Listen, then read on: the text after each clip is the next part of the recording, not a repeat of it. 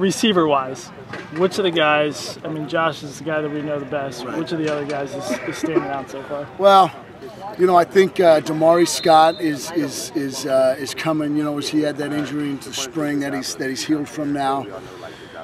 You know, and so having missed spring ball, he's kind of a little bit behind from where he should be based on you know, having traveled with us last year. But he's doing a nice job. All of them really. We're really talented at receiver.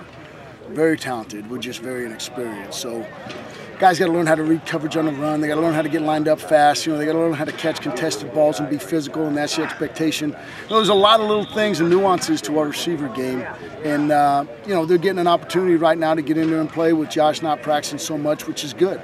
You know, there's no substitute for experience. You know, and they're getting a lot of experience right now.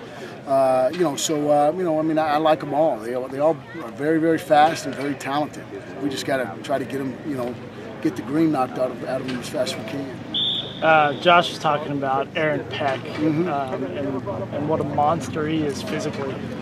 What separates him just from a physical Well, his body standpoint? type, you know, and he's very athletic. You know, he's just got to become more consistent. You know, and that's all part of the growing process. You know, and he is. I mean, he's working extremely hard, and he's gotten a lot stronger.